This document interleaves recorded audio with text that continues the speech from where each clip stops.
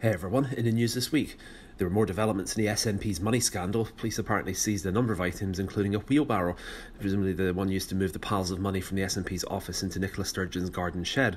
From what I can gather speaking to folk, 50% of people in Scotland think the story is an important issue, 50% of people are bored scunnered hearing about it, and the remaining 10% of people are unsure.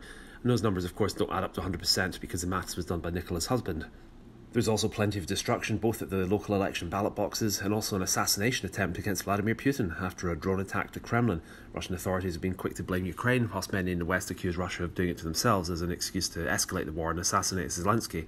This of course makes a pleasant change from the BBC trying to blame the assassination attempt on climate change, although the Ukraine situation is quite unsettling, with the Russians openly threatening to use nuclear weapons. We're all very aware that if Kiev got a new king, it'd be very different to London getting its new king.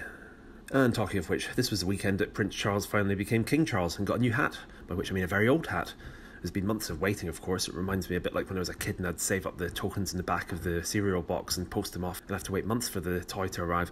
I was vaguely hoping that the ceremony would have included a portion where Charles pointed at Andrew singing "I'm the king of the castle and you're the dirty wee rascal."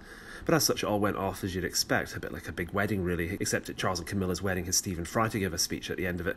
Seems a bit of a missed opportunity really. Afterwards they drove off in the state coach, and as a touching tribute to Diana, neither the king or queen were wearing a seatbelt.